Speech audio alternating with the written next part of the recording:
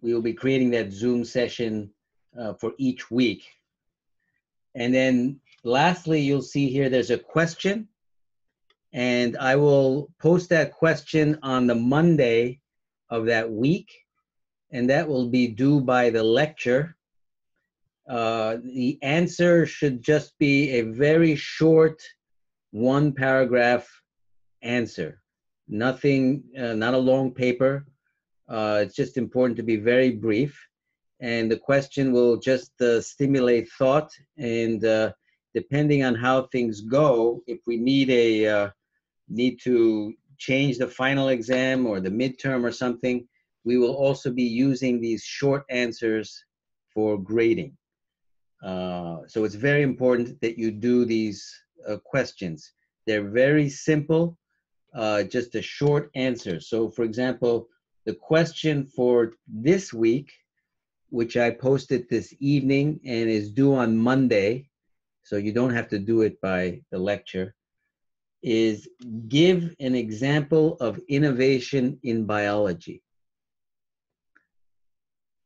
So some example from biology, animals, plants, cells, molecules, whatever it is, think of some example of innovation, a new type of approach that has allowed this biological system to exist and propagate. And I'll give you a very important example. So all of us are dealing with COVID-19, the virus. The virus is now going around all over the world. It is becoming reality, as we talked about. And the virus, through evolution, has found some innovative way to infect and cause damage to human beings.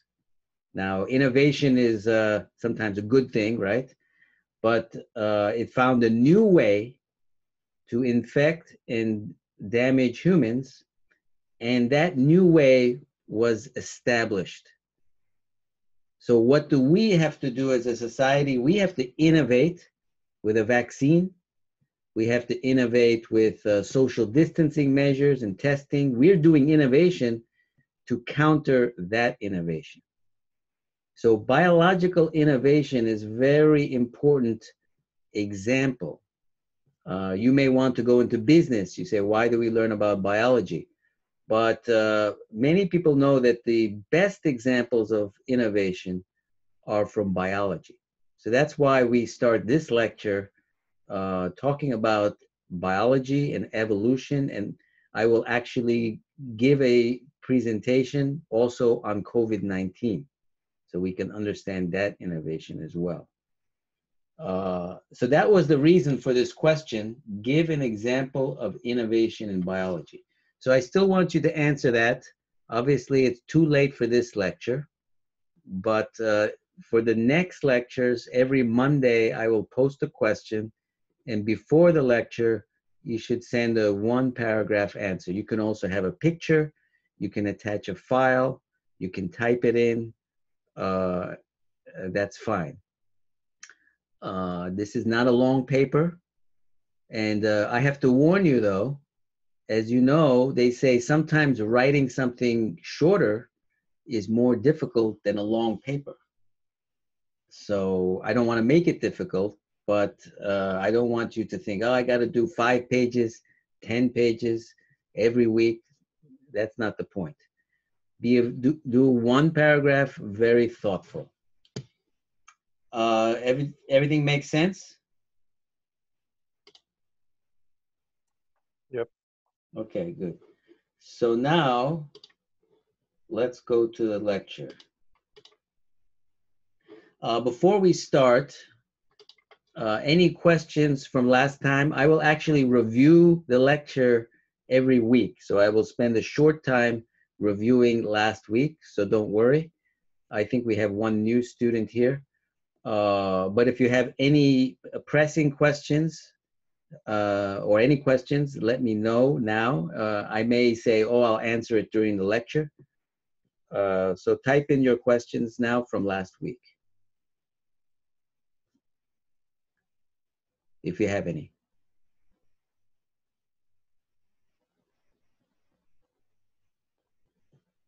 Okay, so let's start. The title for today is Adaptation and Evolution, Innovation and Biology.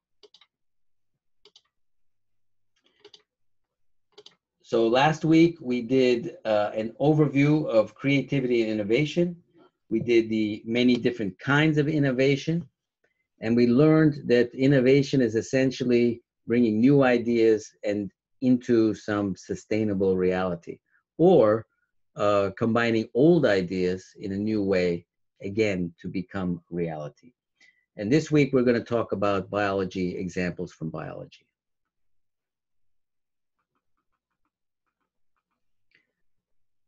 I wanted to emphasize again the structure of the course. This first half, we are going to be talking about some fundamentals and history.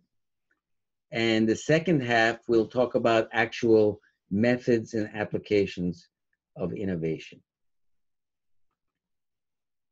So the question for today was, give an example of innovation in biology. And even if we don't answer the question in writing until Monday, does anyone want to give a try at this? Give an example of innovation in biology? You want to type in an example, or you can turn on, we only have 11 people here, so you can also turn on your microphone if you want. Anybody have an idea? As I heard that how it called planes was like idea came from birds. Ah, the planes came from birds. Okay, so that's a very good point. Of course, Leonardo da Vinci was thinking of flight, and he was studying birds and anatomy, and he also did a lot of engineering. You raise a very good point that we are going to talk about later. My question was actually an example of innovation in biology. What you mentioned is more an example of what we call bio-inspired innovation. In other words, something from engineering that biology inspired. That's actually very important. You can also imagine businesses. This is the Soulbridge International School of Business. What does biology have to do with it? But if you think of a business organization, like an ecosystem or like an organism, and they have different cells and different organs, and how do they function, how do they communicate, we can learn from biology. We call that bio-inspired innovation. So actually, I like your answer because it was not entirely correct. It wasn't innovation in biology, it was application of biology. At the end of this lecture, I will be talking about bio-inspired innovation and give some examples. And that is important. So I want you to know that there is a direct application of some of these ideas and not just a theoretical framework. That's a good answer. Any other thoughts? Give an example of innovation in biology.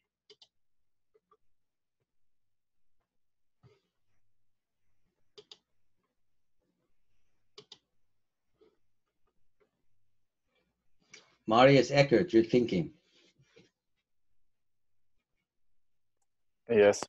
I was thinking about that over time I heard that that men are lesser and lesser getting wisdom teeth, and that's a product of evolution. That's a very interesting point. So actually, we're going to talk about teeth and innovation. The wisdom tooth issue is complicated, but the teeth developed as an innovation for a different diet, and the whole changes with respect to wisdom teeth may be related to that. So we'll actually give that as an example. Thanks for sharing that. Rita, what do you think? Any examples of innovation in biology that come to mind? I've ever heard about the remote operation. So Where do you maybe even a remote operation. Remote? Operation. So it's like in the hospital in America can do an operation Oh, I see. Yeah. by technology, and in the other country. So the patient is not in America, but in other country, but they doing it by the by I see. So technology. that's very interesting. That's actually medicine. So today we'll be talking about biology, not about innovation in medicine, although there are obviously applications. I'll try one other person. Let's see. Inzu Atsahanova.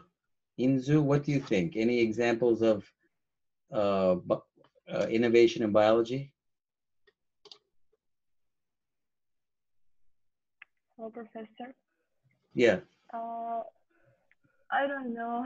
You don't know? I Okay. don't have any idea. Right. No idea. So we'll learn some examples in today's lecture. So let me continue here. First, we'll do some review. Last week, we talked about the difference between innovation and invention. And innovation is the combination of invention and commercialization.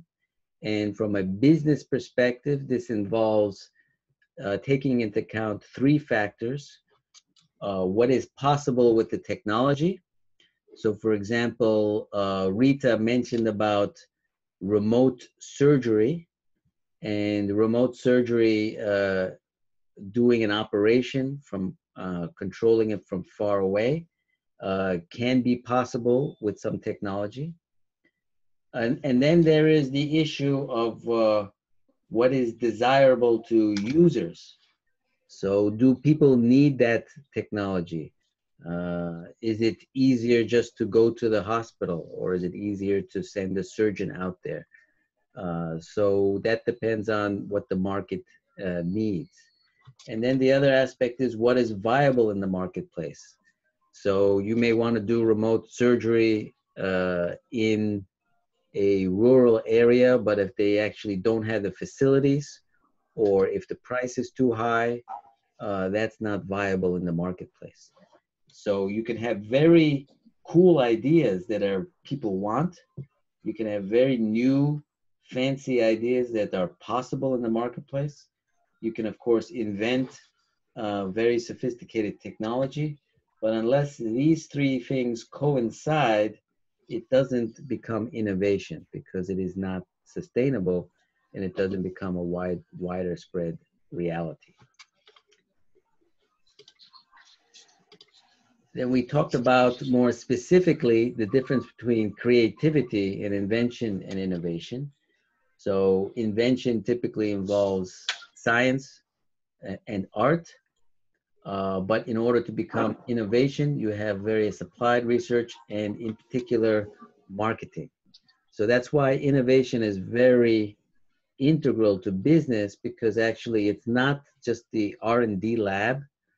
It's not just the creative person in one office. It involves the entire spectrum of the business functions, and in particular, marketing is very central to innovation. So if you are interested in marketing, you should be thinking of this as an extension of invention, and ultimately critical to implementing innovation. So in a formal way, definition-wise, invention refers to the discovery or creation of a new idea.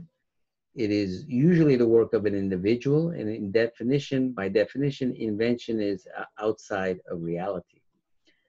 Innovation refers to a combination of inventions or a core invention. Innovation is typically the work of groups. As I said, you have all of these elements, the research labs, applied research, marketing, finance, all of these things come together because a variety of capabilities and resources are required. And by definition, innovation takes this invention and puts it into reality. You also, if you have taken marketing, or maybe you will be taking marketing, An important function of marketing is, of course, not just advertising or promotion, but also gathering information from the market. So pure invention without understanding what's happening out there is rarely, if ever, going to become invention. I mean, innovation, excuse me. Now, we also talked about the important difference between product innovation, which is what most people think about, some sort of product, and process innovation. They are often actually linked. So you may have product innovation in the beginning. This is the classic 3 stages of innovation by James Utterbach. And then over time, you also develop a process around that innovation. You have a dominant design emerging, and ultimately process innovation becomes more important. So for example, Rita mentioned the example of remote surgery or remote operation. This may involve a product, maybe a robot or a special operating room. It may involve a telesurgery communication capability. That would be the product.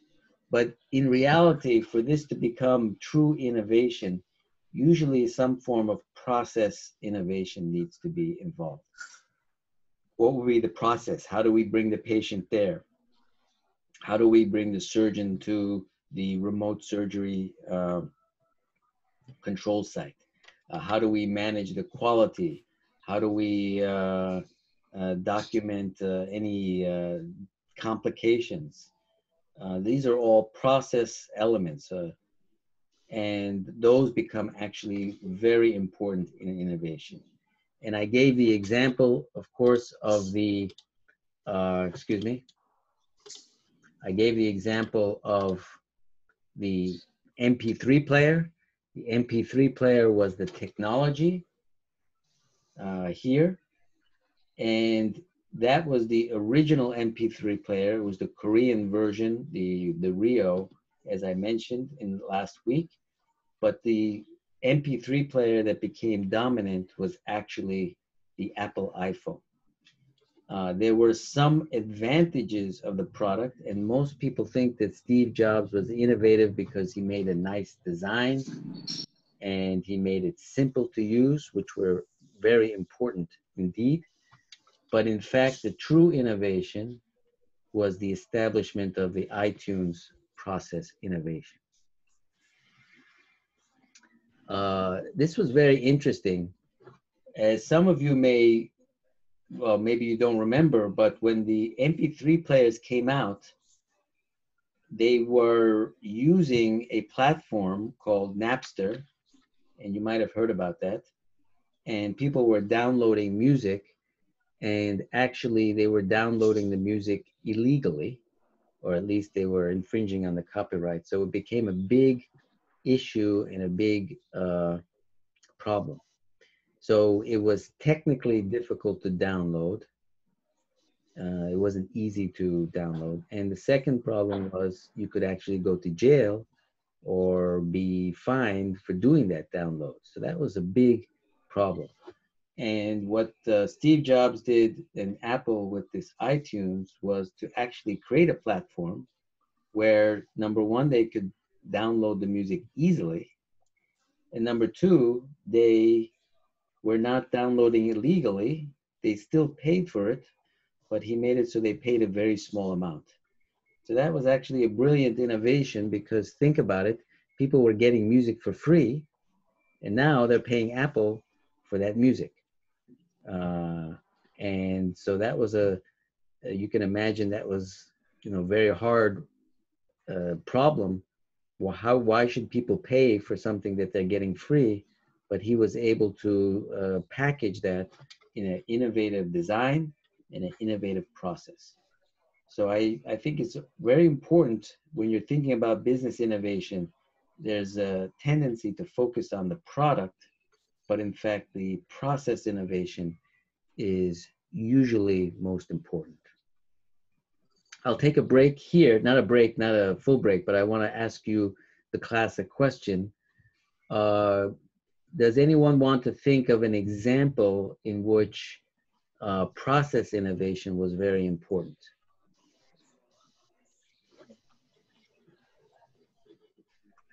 Anyone want to volunteer for that?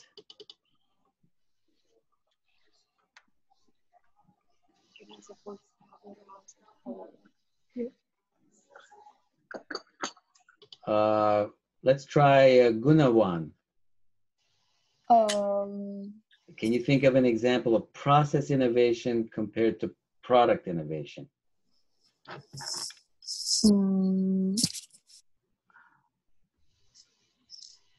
Difficult, right? Yeah.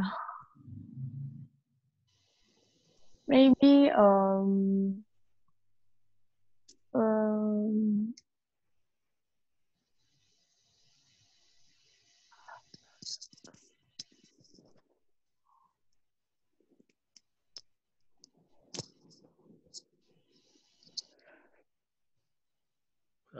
Okay, let's go. That's okay. I don't want to.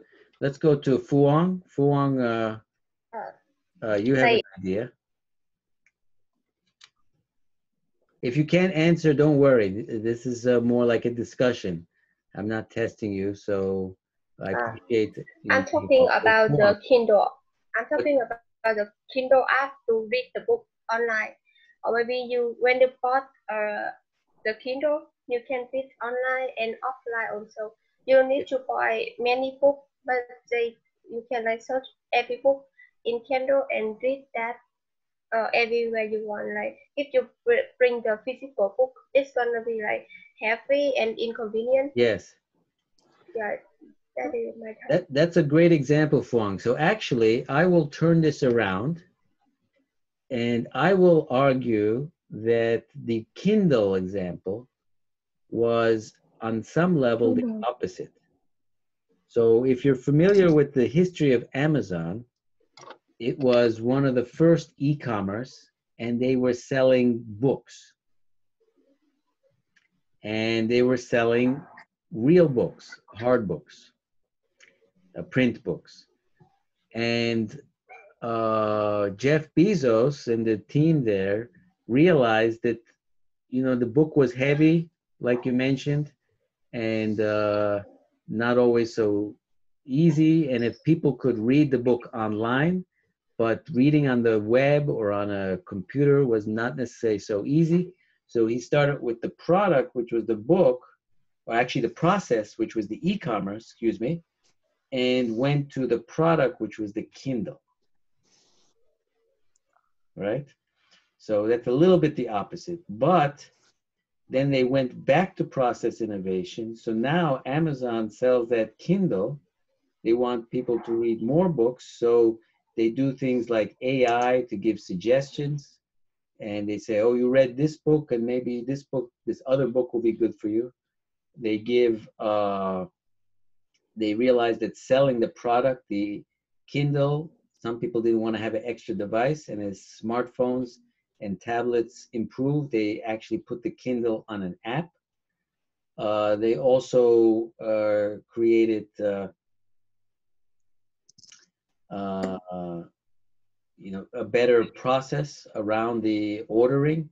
So it went from original e-commerce in the first generation to a product, which was the physical Kindle, and then to an improved e-commerce process innovation.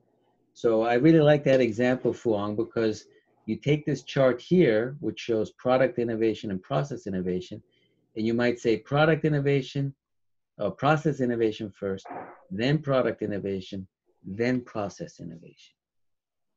And many people make the mistake when they want to do a startup or a business, they say, oh, I have a product, I want to sell that product. And they don't look at that business ecosystem and that dynamics of innovation. Innovation is not one thing, it's usually a sequence of things. So I can think of a product and process innovation that we are doing right now. You know what I'm thinking about? Online class. What? Online class. Online class, exactly. So the Yes. product would be the physical standing there and teaching. Now that we have a challenge now that is limited by the epidemic, so we have to innovate and create a new process. Now you notice that I am also innovating that process based on the feedback. My process is evolving like a biological system. So I want to engage you more with some question before, so I'm going to add that weekly question, right? And that's the process. So that process is also being improved as we go along. You will give me some feedback. You might say, oh, this is, this is an idea or whatever, and I will take that feedback and innovate further. So we are experiencing that kind of process innovation, going from an original hard product, which is the professor speaking right there, to an improved process or different process. I saw some people raise their hand. Mao, you have an example of product and process innovation? Yes. I want to talk about the sorting robot. Which type of robot? A sorting robot. SORTING. Oh, sorting. Like in China now, many people buy product online. Yes. So should have many experts. So the delivery is important. The problem. Yes, that's right. Yeah. Because if people do the delivery, they should see the data and put the delivery to the warehouse. But now they have the sorting robot. They can design the line and make the robots cannot touch each other when they are working, and they Yes. will put the delivery to the warehouse. So it's very fast and easy. That's good. That's a good example. Anybody else have an example of product innovation and process innovation in particular? Professor, what about the Fitbit? Do you know Fitbit? Yes. Is that who is speaking now? Yata? No, I'm Soyhan Bey. Okay, yes. So example of Fitbit, it used to be like they used to show only the clock and how many you like have you walked and stuff. Yes. But now on Apple or from Samsung, they have like Apple Watch or Galaxy Watch. Yes. Is it make sense of with this example? Is it? Well, that's actually a very interesting example. So Fitbit is basically a step counter. And what you're describing is the replacement of the Fitbit device, which is the product, with a smartphone, which actually, or the smart watch, which actually can do the step counting instead of a dedicated instrument. That's an example of one product being replaced by another product. I don't think that's an example of process innovation. And this is a very important point because a lot of people have been talking about the step counters, whether it be a dedicated Fitbit or a smartphone. And I've been studying this because one of my areas of expertise is digital healthcare, but people don't use them that much. They kind of count the steps and maybe they do it for a few months or weeks, but it doesn't really affect them that much. And one of the problems is nobody has really figured out in digital healthcare this type of process innovation that brings health data and you can actually use it very easily to improve your lifestyle. It's still a little bit, how should I say, not really integrated. So for example, when iTunes came out and the iPod, everybody was basically listening to this music, and it became a very integral part of what people were doing in their lives. The step counters, like the Fitbit or the smartphone, still have a disconnect with influencing people's health more directly. So my point is, I think that we could use more process innovation. The world is looking for more process innovation around digital healthcare. Uh, one interesting issue is when it comes to digital healthcare and the processes of digital healthcare, this COVID-19 epidemic may force more changes that will create new processes that people can be involved in their healthcare more independently, perhaps using these devices rather than always going to the hospital or the doctor. So that's, we're living in a very interesting time in that regard for digital healthcare process innovation.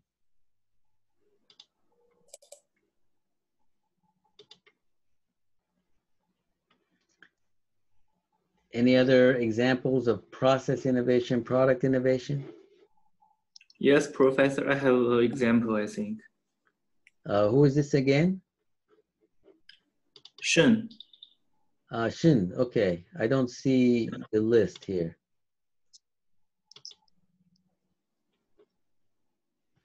Do you see me now? I raise my hand. You raised your hand, but oh yeah, Sheng Zhiju, right? Yes, yes. Okay, right. So do you know Toyota? Toyota, Japanese car. Oh, good example. Very interesting. Yeah. So in the past, they produce a lot of cars a day, but they can't sell them out in a day.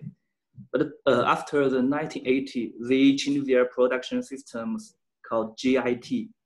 It means just in time. Yeah. So they sell the car they can produce in a day, so it can improve their efficiency.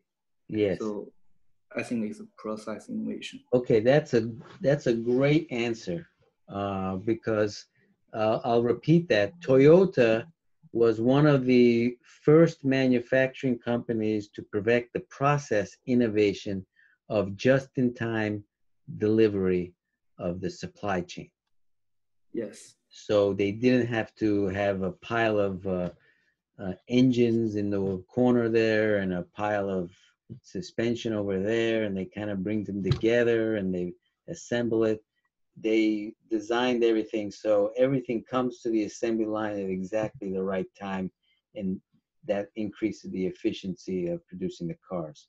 By the way, Toyota also perfected another process innovation called TQM. Business schools love these acronyms. So TQM stands for Total Quality Management, and they had this feedback loop of improving quality, but that's another process innovation. But the reason, Sheng Zhiju, I think this is a very good answer, is that the process innovation of just-in-time delivery has now created a big problem. Because when the COVID-19 coronavirus hit China, which of course has a lot of manufacturing, is integrated into these supply chains with just-in-time. In January, Wuhan and other places in China were basically shutting down and not able to produce many of the parts that the European as well as American automobile makers were making. This is just an example. And everybody was following the Toyota example of just in time. And if you're missing some of those pieces, Volkswagen, GM, they all had to stop their factories. So the very interesting point is that this innovation, which was fabulous for efficiency in producing fast cars and then combined with total quality management, quality cars, and Toyota became, I think, the second biggest automobile maker in the world, or it was very big, of course, still is. That just-in-time process innovation has now become a big problem for the world. And this is not related to China alone. It's not about that. It's about the whole global innovation based on this just in time. So it doesn't matter where you are. If there are big disruptions in this supply chain, then you cannot produce anything. So the old way of having extra supply and a little bit more inefficient had the advantage of being more resilient under these supply chain stresses. So that's very interesting that this process innovation was good, but then when there are new challenges, we're going to need new innovation to address those. And that's another reason why innovation is so important, particularly when there are challenges that we're experiencing now. And that's why I said I think this type of a class is extremely important for you as well as obviously society. So Shang-Chi Ju, that's a good answer. But as I said, one innovation for one period of time may end up not being always the best thing for a different circumstance. Professor? Yeah. If we're talking about the car industry, wouldn't a good example of process innovation be the Henry Ford's assembly line, the first moving assembly line? Who is speaking, by the way? Katie Elizabeth. Okay, right. Okay. Say that again about the automobile.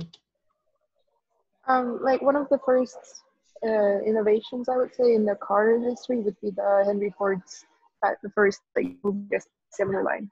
Yes, so that was the actually cars could be made. That's a very good example. That was actually one of the very good examples of process innovation, obviously in the auto industry in general. But and then as Shiju mentioned, further improved upon with just-in-time delivery. So yes, the assembly line was a major process innovation in the early part of the 20th century. Thanks for sharing that. So why don't we keep moving? We're going to do the review, and then we'll take a short break and resume with the biology. So another very important concept that we talked about in innovation was the difference between disruptive and incremental innovation. So this is a very important chart from Clayton Christensen. This is time on the horizontal axis and performance of a product or a process or a service on the vertical axis. If we look at number 1 here, this is existing products or existing services are improving incrementally, step by step. That's why this performance is improving. And this dotted line here is what the customer needs. And over time, this continuous improvement overshoots the customer needs. And a disruptive innovation is one that actually has a lower performance, but can at some point reach the customer needs. And that lower performance, lower cost innovation will ultimately replace the existing innovation. And if one product replaces another product because of this particular dynamic of lower performance, lower cost, that becomes what we call disruptive innovation. And the reason I say this is important is for 2 reasons. One is if you're an existing company and you see this disruptive innovation coming, you have to react to that. So a perfect example, as they say in the business literature, is Kodak. Kodak was a camera company, well, actually a film company, excuse me, and they made film for cameras. All of you are fairly young, so you may not even know so much about these, but everybody took pictures and they had this film. Now, of course, we take pictures digitally, and that digital was less quality than a really high quality film, because digital has to take certain pixels and has to average it out. And of course, if the camera is, especially the early digital cameras, they don't have very many pixels. So it was poor quality compared to a real camera. And so Kodak said, well, that's poor quality. We don't have to worry about it. And eventually, of course, digital cameras got better and better, and they got good enough that people could take their selfies and pictures and so forth. And the film industry was completely replaced. That's called a disruptive innovation. So it's very important if you're an existing company. And then the second is if you're a startup or you're trying to create some innovation, if you try to do some incremental innovation, this is a big mistake that people do, entrepreneurs do, and improve upon something incrementally, these existing incumbents will almost always improve better than you. So if you say, I want to make a digital camera that has twice as many pixels as the Samsung camera, guess what? Samsung is going to make 4 times as many pixels, and you will not be able to succeed. The way a new entrant comes, a new company comes, is by creating a different sort of disruptive technology. And many entrepreneurs make the mistake of wanting to do an incremental improvement. So this concept is extremely important. Then we talked about the difference between open innovation and closed innovation. In closed innovation, the boundary of the company is here and your research projects are confined and you get a result. In open innovation, you can exchange with other companies and you can get new ideas, new projects, and eventually you get more possibility of having an innovative product. So I mentioned about, well, let me go back, closed versus open innovation. A good example is Roman Empire.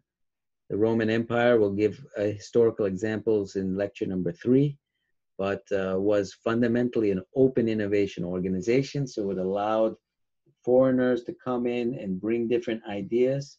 And that was much more effective than just devoting your own resources to the innovation. So at the time of the Roman Republic, there were many Italian city-states, but they didn't have that same open outlook and they didn't innovate as well, particularly around military things. So most of you are aware that the coronavirus, this is an example from biology of open innovation. The coronavirus did not come from a previous human virus. The coronavirus came from, at least the theory is from bat virus and maybe combined with another animal and eventually jumped to humans. So that's very important because when you have a virus in a totally different organism like a bat or a chicken or a pig, like in swine flu, and combine with another animal, they can combine, get some new combination that infects human beings much more effectively. So this concept of evolution and recombination of a virus among different species is a form of open innovation. You think of the closed innovation as just the evolution of the virus only in humans, but an open innovation would be the ability to combine different genetics from different viruses affecting different organisms, combining to have a very innovative, unfortunately bad innovation result. We talked about traditional versus reverse innovation. Traditional innovation is where you have the developed and advanced countries going to less developed countries. Reverse innovation, which is becoming increasingly important, is when you have the less developed countries going into the advanced countries. So I think Ritu mentioned about remote surgery. So for example, Indonesia has many different islands and is very spread out, many people, and it's very difficult to have surgical operations for everybody in this spread out area. So Indonesia doesn't have a highly developed, very advanced medical system like Europe and theoretically United States, although US has its problems. But the point is, these are not traditionally, these are traditionally sort of the advanced systems, but Indonesia has unique challenges, unique situation that they can create certain innovation that you cannot do in the advanced systems.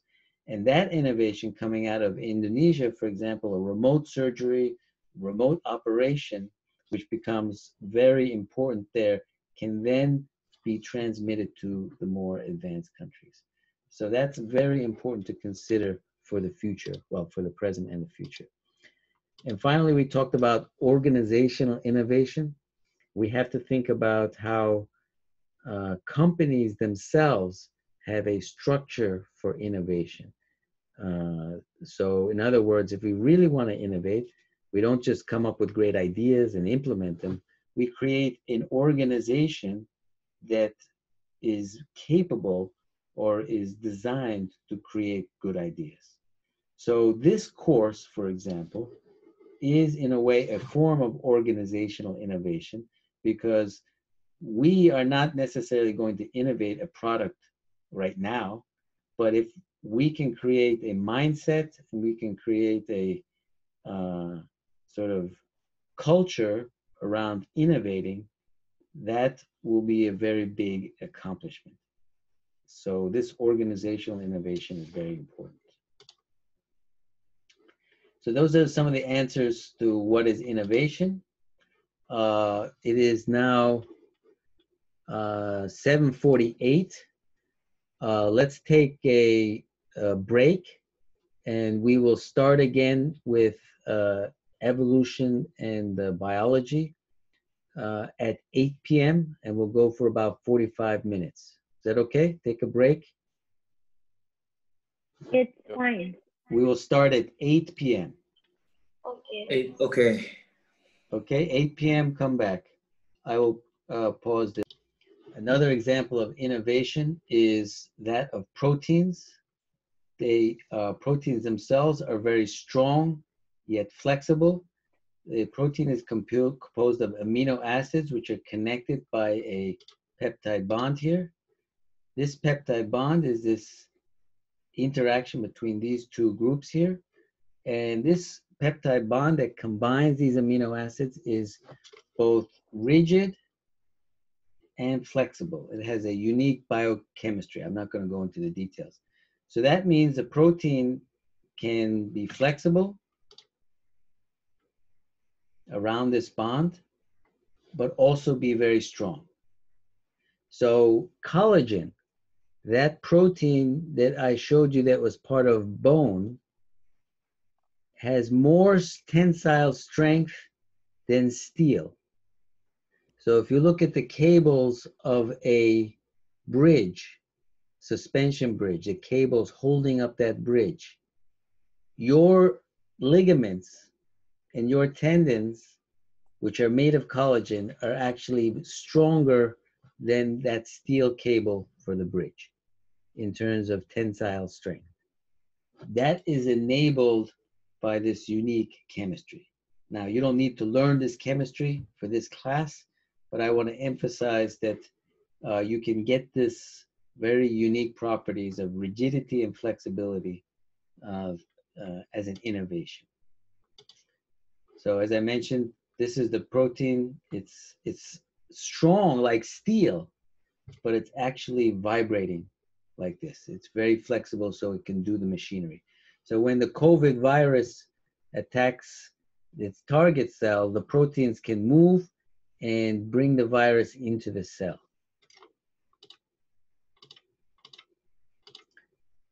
Okay, so here's another innovation. This is the golden mole. The golden mole is very good at hunting for insects. But the golden mole is blind. It cannot see. But it has extremely exquisite way of hearing. And one way it hears is it puts its head into the sand. And as you know, solids transmit sound more readily, and it uses its whole body as an amplifier for that sound. So its body is an amplifier for sound, so it has an extremely exquisite sensitivity, and it can find the smallest bugs and eat them. So here's another example of innovation in biology. So as you know, one of your main sources of nutrition is glucose. And you're familiar with diabetics have a high glucose, they have low insulin. And so it's very important to control the glucose level to a very tight degree. Too much glucose is not good, that's diabetic. Too little glucose and you'll faint, you don't have enough energy. So how is that glucose control so well controlled, or so tightly controlled? So I'm going to just explain here. Let me go back, sorry. So the glucose metabolism is in the liver. So the liver stores glucose. But blood from the heart, this is the blood coming from the heart, goes into the intestine. The purpose of the intestine is to absorb glucose. The intestine actually drains into the liver, and that glucose is absorbed. But how is that controlled? That's controlled by insulin that's in the liver, in the pancreas, secreted by the pancreas. And the pancreas will secrete the insulin in response to the glucose level. The glucose will come from the intestine and will go into what's called a portal vein to the liver. So the controlling molecule, the insulin, and the glucose come together at the same time. So that's how the body achieves a very close control. Now, the reason I mention this is that, as you know, diabetics, they inject insulin into the skin or underneath the skin. They don't inject it into this portal vein that goes straight to the liver. They inject it out into the circulation, so it has to go all around the body, and that insulin comes to the liver, but you're still eating glucose from the intestine. So in the case of a diabetic, the control circuit is not combined. That's why it's so difficult to control the glucose in diabetic patients. Whereas in a normal situation, you have them integrately combined. So you might say, well, what does this have to do with business? But if you want to have an outcome and you want to have a control mechanism, and you're designing an organization or a business around that, you should be thinking about these sorts of mechanisms. How can we keep the control mechanism aligned with what we're trying to control? This innovation answers that for the human body. So here's another example of innovation. It's the darkling beetle.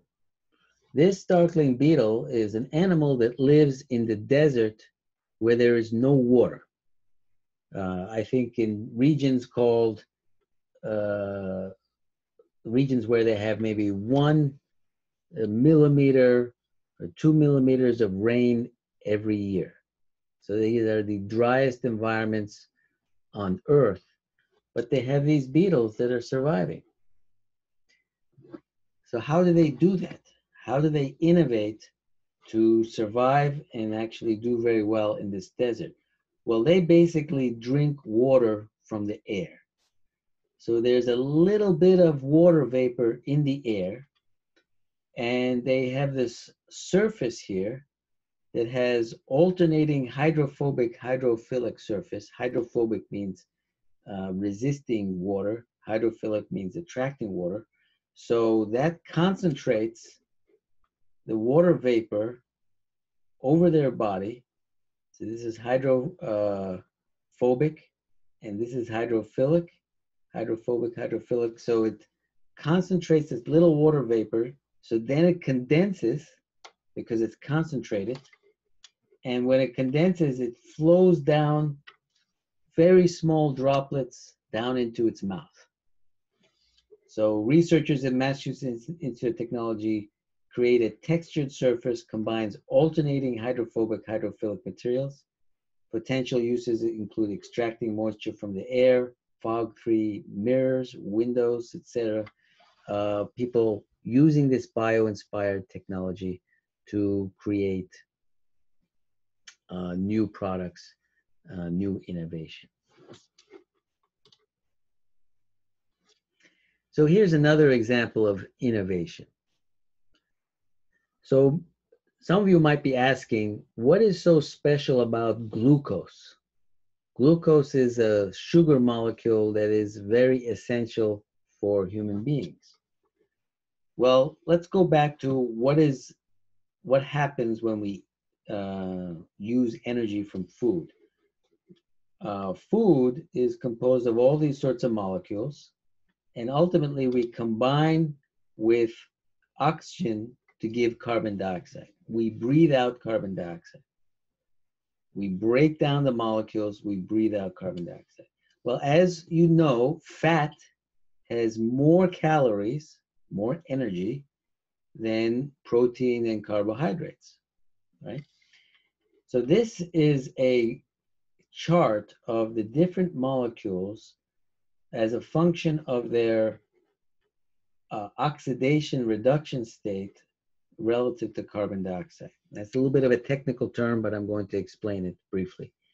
Carbon dioxide is the most oxidized state of carbon. That's why it's low energy.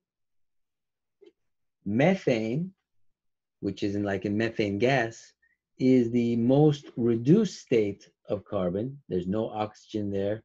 It's a very tight electrons around the carbon. And as you progressively put more oxygen on this, ultimately you get carbon dioxide, you get less and less energy. So this is like fat, excuse me, and this is carbon dioxide. Fats have the most energy, carbon dioxide have no energy. We don't survive on carbon dioxide. It turns out that glucose is right in the middle of this oxidation reduction sort of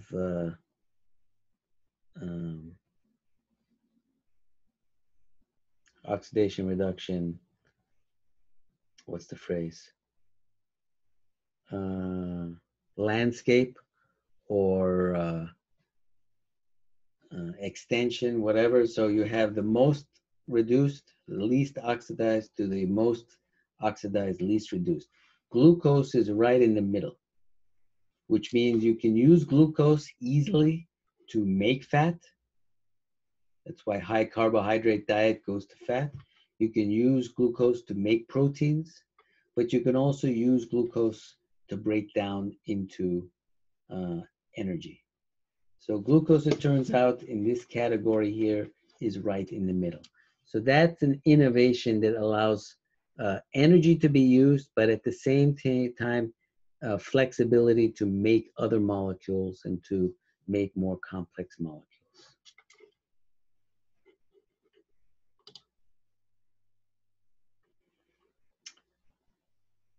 So here's another innovation. Remember I said that the human body burns fat and carbohydrates to carbon dioxide.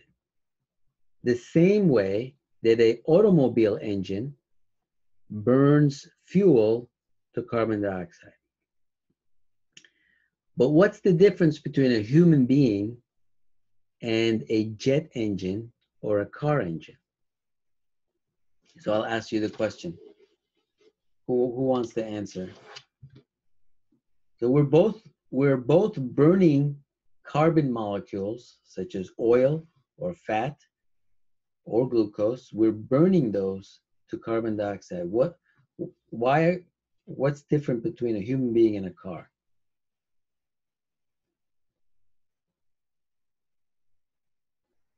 we have. Can I answer? Yeah. You're asking what is the difference from our organism system and from the car system? Yeah. So we have we able to think and make actions by ourselves. Yeah. That's a good answer, but I was talking more about the actual energy aspect. Sorry, I know it sounds like a stupid question, but what's the difference between our energy metabolism and the energy metabolism of a car? I'll give you a clue.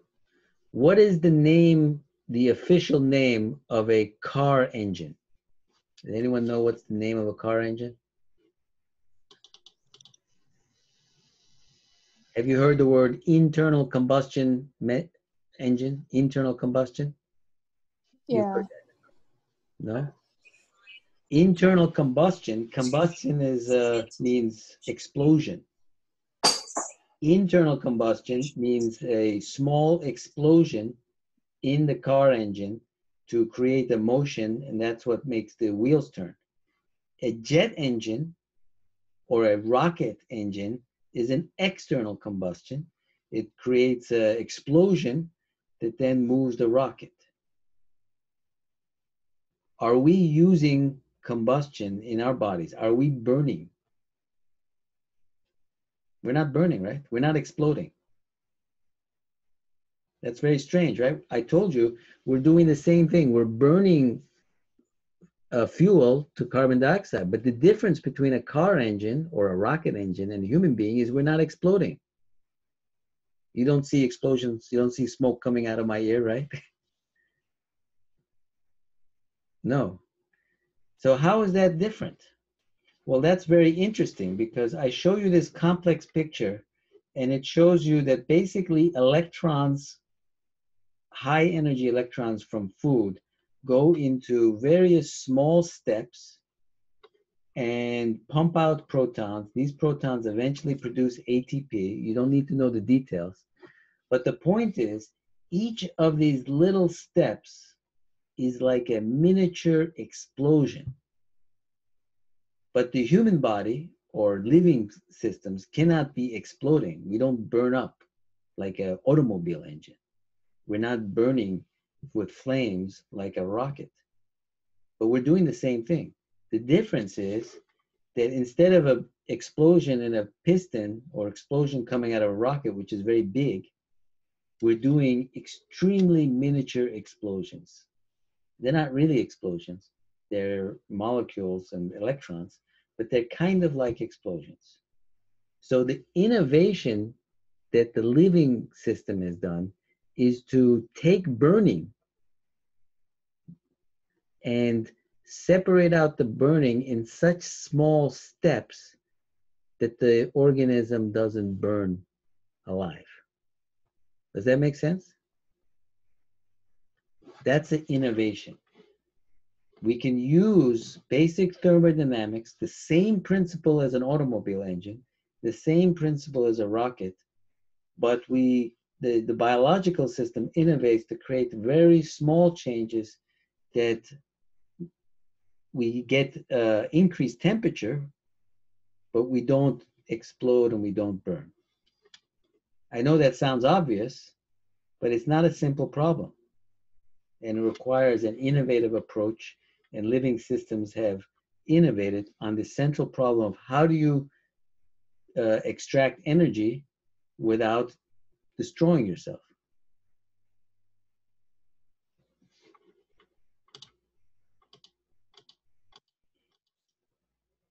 Okay, the last example of innovation is going to be about the virus.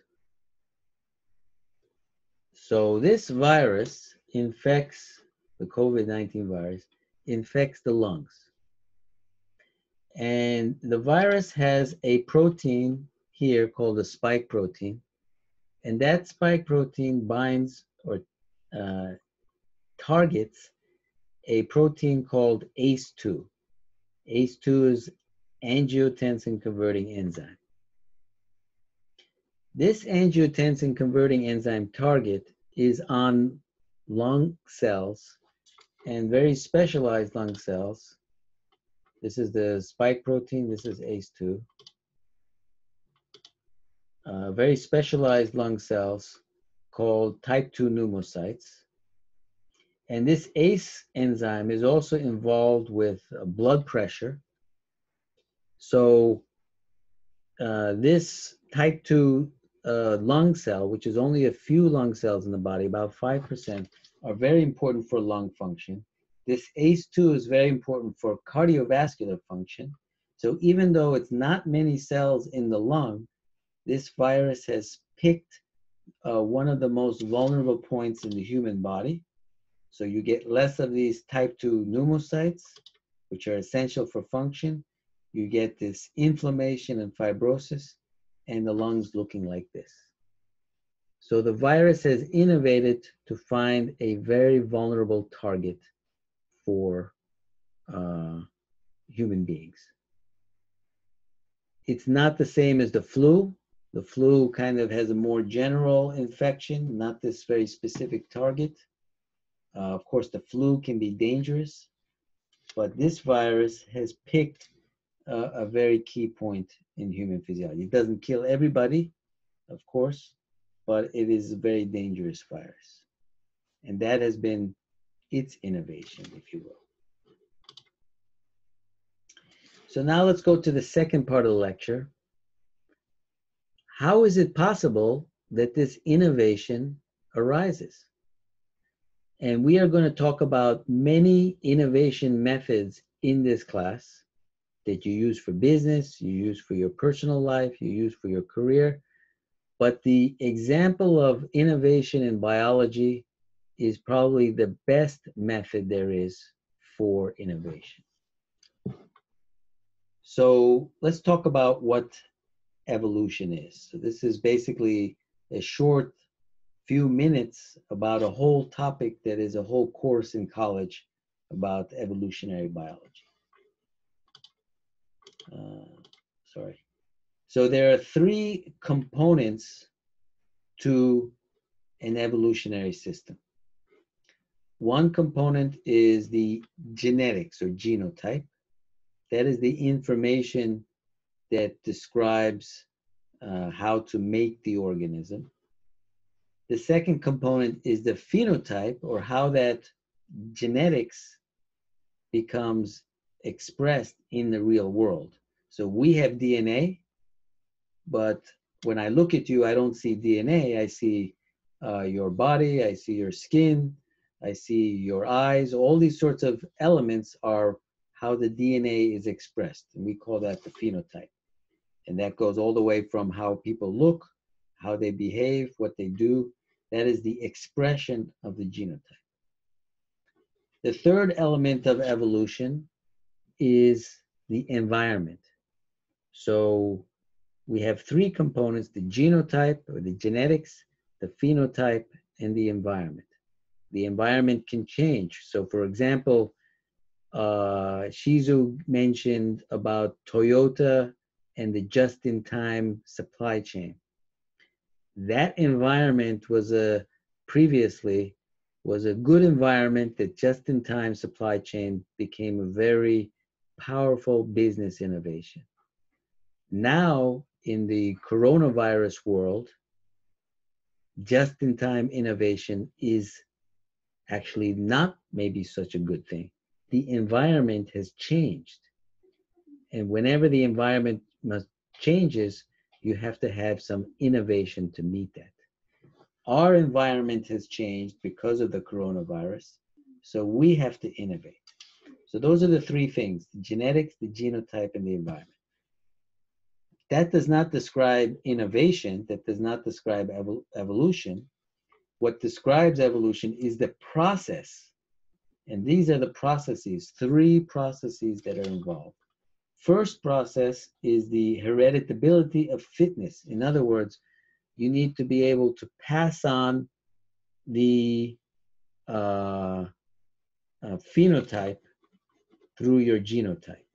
So in other words, when you have a good idea or a good genetic situation for a particular environment, you need to be able to pass that on to and propagate that. In other words, with children, or with your products, whatever. The second element that's very important is phenotypic variation. Phenotypic variation is that your phenotype or your behavior or your product or your ideas are different.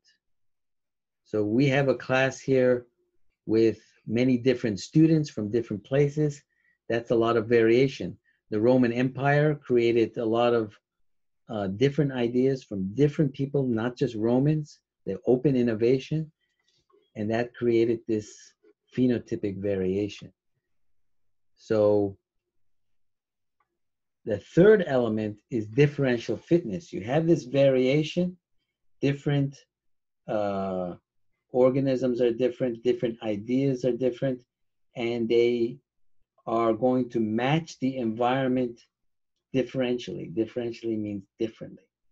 So some ideas will be good for that environment, some ideas will be bad for that environment. Just-in-time supply chain is good for pre-corona.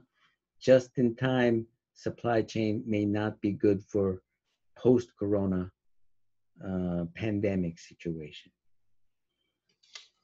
So in other words, there's no such thing as a best product. There's no such thing as the best genes. There's no such thing as the best culture. You know, Chinese culture, Korean culture, lots of people saying we're the best. There is no such thing as the best. It only is how is it matching the environment. So in some environments, maybe the Korean way is better. In some other environments, maybe the Chinese way is better. But ultimately, very smart, innovative people realize that many different possibilities, this phenotypic variation, is the best way to approach environmental challenges. So this is why this is so important for innovation, because just having one idea with no variation is unlikely to create variation. It's important to have many ideas. And it's also important to test those ideas in the environment. So I can have a brilliant idea on how to do online teaching, but if I'm not actually doing that teaching and I'm not interacting with students and making mistakes and coming up with new ideas, if I'm not interacting with the real environment, which I'm doing now, then I won't be able to innovate. And then this transmission, if I'm like a Leonardo da Vinci, if Leonardo da Vinci is so creative, but he never wrote his notebooks and he just thought of the ideas on his own and never shared them, then it would never become innovation. So right now I am recording this video. I didn't record all of it because I'm still getting used to it. But I will put that on the LMS. I will transmit that. It will increase the possibility of feedback, spread the ideas. That's the hereditability of fitness. So different ideas, testing with the environment, transmitting and communicating that. This is what makes evolution possible, and this is also related to innovation. This is why we talk about these concepts in biology as being so central to the essence of innovation. Innovation, as you already know, because we talked about it, is not just a great idea. It's usually many ideas, tested with the environment, shared with other people, and disseminated. And that's what the evolution is. We will continue, but this is a very important slide. Any questions? You can type them in, or you can say them directly. Teacher, can you explore? Can you explain again genotype? So genotype is like the DNA. Okay, we all have DNA. The COVID virus has RNA, by the way, and it's transmitting that genotype throughout. But everybody in this lecture is not just a bunch of DNA, right? You are speaking, you're thinking, you're moving, Marius is touching his head, you know, all these sorts of things. Ruti is rubbing her eye. Putri is rubbing her eye. You know, this is your phenotype, your behavior. Okay, I don't see DNA when I look at you, right? I see the phenotype. But the phenotype is not, you know, when we die, the phenotype goes away. But we transmit our ideas or we transmit our DNA, right? So that's the genotype, is kind of like the core idea. The phenotype is how that idea is expressed in reality. And the environment, of course, is that reality. Does that make sense? It's a little bit abstract because I'm not here to teach you biology. This course is about innovation. But I think it's very important that we understand biology. At least I'm not teaching you to be evolutionary biologists, but we should understand the basic principles because it is at the essence of innovation. Yeah, thank you. Any other questions?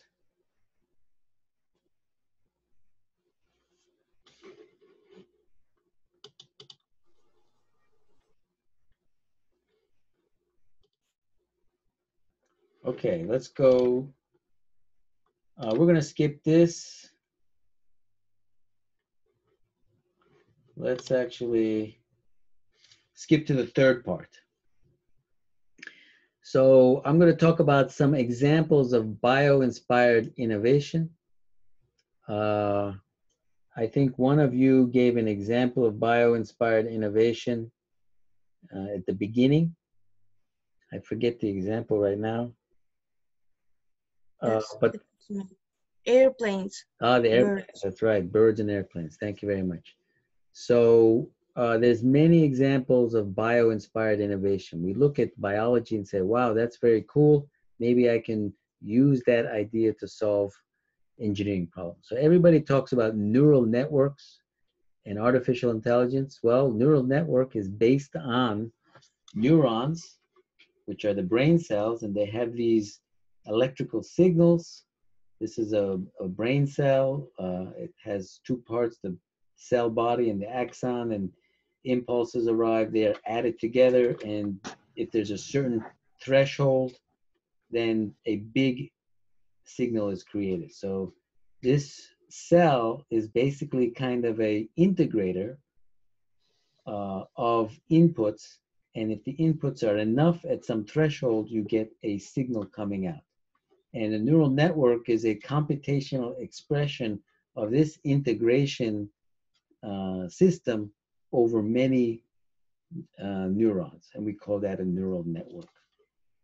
And as we know, brains are good at learning, and it turns out that these neural networks, as computationally expressed, are also good at learning.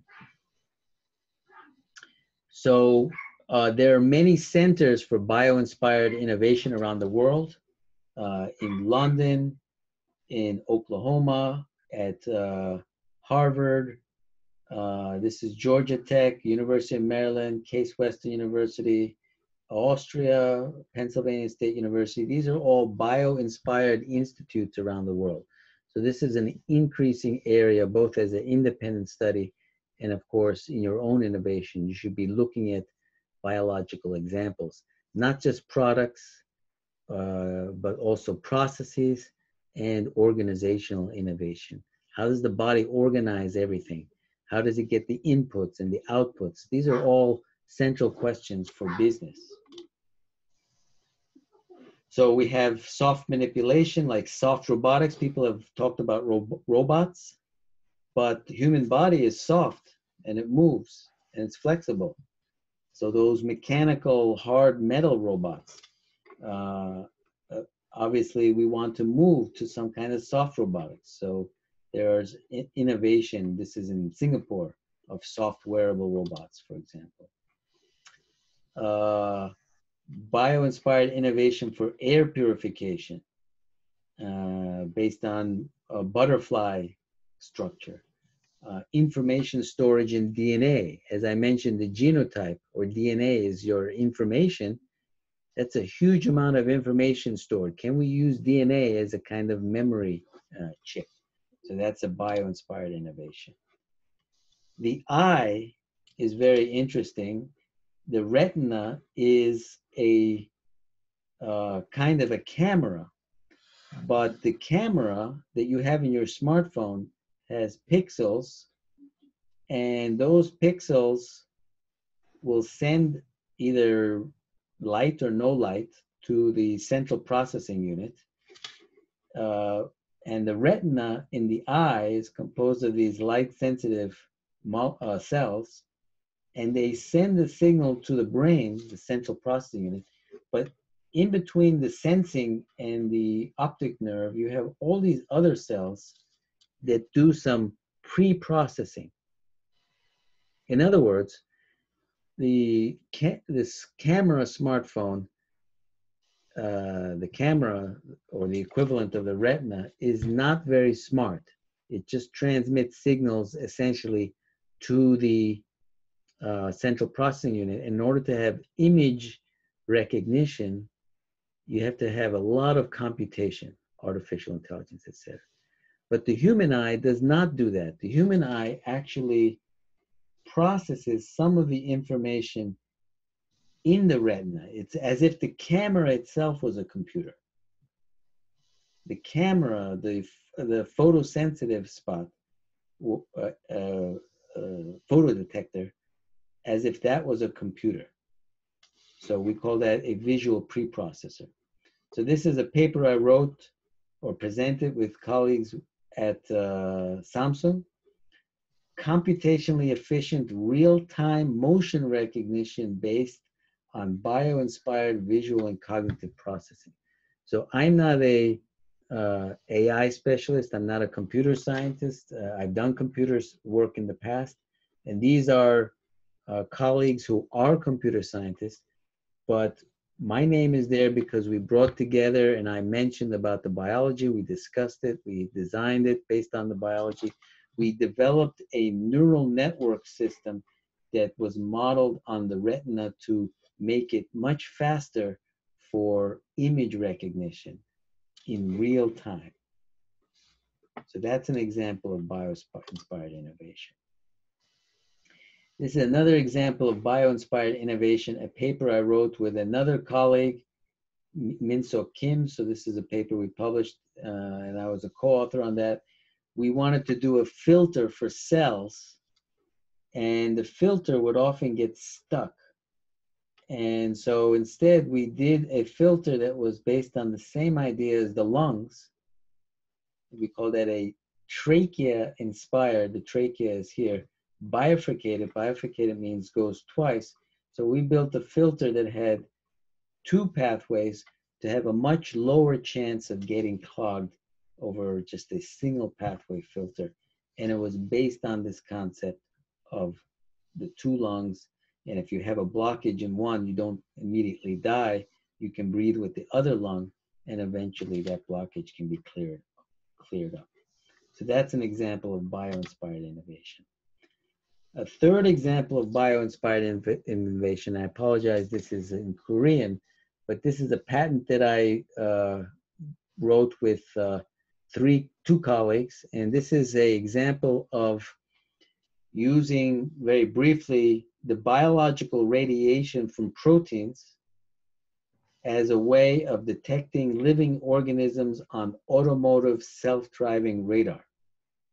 So I'm not an automotive expert. I'm not a radar specialist, but I collaborated with two other colleagues who were radar specialists, and we created a patent to detect living organisms based on their specific radiation properties, as opposed to doing kind of artificial intelligence and seeing that it has two arms and two legs and sensing it that way.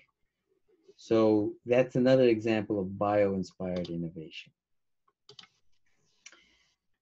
So Jeff Bezos, we mentioned that about Amazon.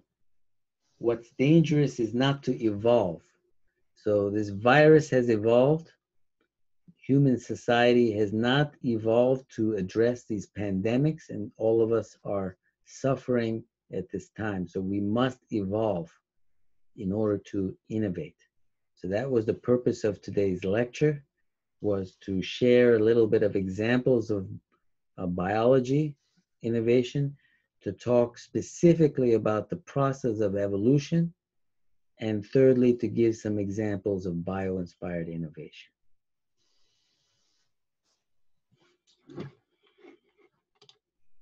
So next time we are going to do innovation in the ancient world. We're going to talk about some history of innovation. So that will be, today was a little bit of biology. Next week will be a little bit of history. Now, there is a method to my madness. You might say, why am I here learning biology? Next week, I'm going to learn about history. Then I'm going to learn about physics. This is ridiculous. I'm here to learn about innovation. Well, I'll tell you a secret. Innovation is about combining ideas in new and different ways from a variety of fields.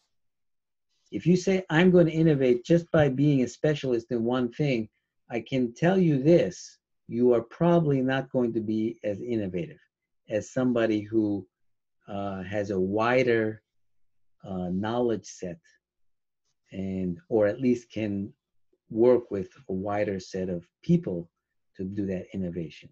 So the method to this class of having many different sorts of thinking ways is part of the process of innovation. Make sense? Okay, so let me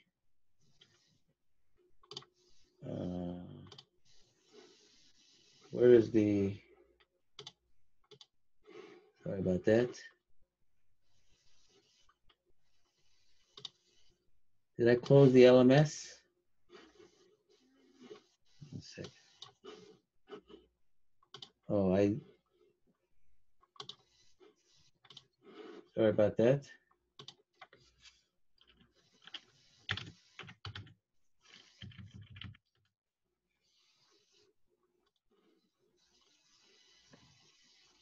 Oh, good at principles of marketing.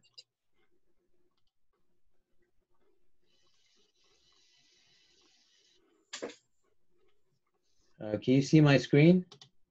Yes. Yes? Yes. The screen, okay. So I just wanted to mention that please do that question by Monday.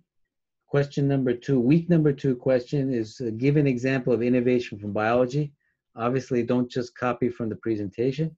Come up with some other example, a short paragraph. On Monday or before, I will post week number 3 question. And that will be due by Thursday, by the lecture next week. So just do this question very simply, and then we will go to week number 3 question. This question is then about innovation in biology, not about biology inspired. That's right. Well, you can do both if you want. That's fine. Okay. Okay. So let me tell you a little secret. You don't always have to follow my instructions. In other words, if you want to answer this question or give an example of innovation in biology a little bit differently, I won't necessarily penalize you. If you give you answer a different question, but if you justify, you say, well, I thought it would be better to answer this question because it's related or something like that. In other words, you're thinking innovatively, I'm okay with that. Does it make sense? Yeah. So this is not about following, I mean, it's important to follow directions, but this is an innovation class. So if you come up with something innovative, I'm open to that. I won't say, oh, you failed. But on the other hand, if you don't do it, or you just come up with something totally, Common. whatever that doesn't make sense, you know, that's not necessarily good either. So give an example of innovation biology, but if you want to do an example, bio-inspired innovation that you thought is interesting and cool or whatever, I'm okay to get that as well. Do we have to like explain why we choose that innovation, or we only summarize that innovation? Well, you should summarize innovation, but I think if you give some reason why you think it's innovative, I think that would be nice. Okay. Is it okay if we browse it in the internet? Excuse me? Is it okay if we browse it in the internet? Internet? Oh yeah, you can browse Browse the it. internet, but just don't copy it straight off. Of course, you have to search around, think about it. That's fine. Do you have like a maximum words for the paragraph? No, but I told you the shorter the better. Yeah. You know, it's actually harder to do something shorter. So if you just give me 10 pages that you just threw out there, that may, you know, may not be as good. Believe me, I used to be a student too. I knew how to write 10-page papers very quickly, just throwing everything in there. And not that it's bad, but sometimes, you know, it's harder to do shorter. Okay, we're going to close off now. And take care, and I'll see you next week. Bye-bye. Bye. Thank you very much. Professor. Thank you.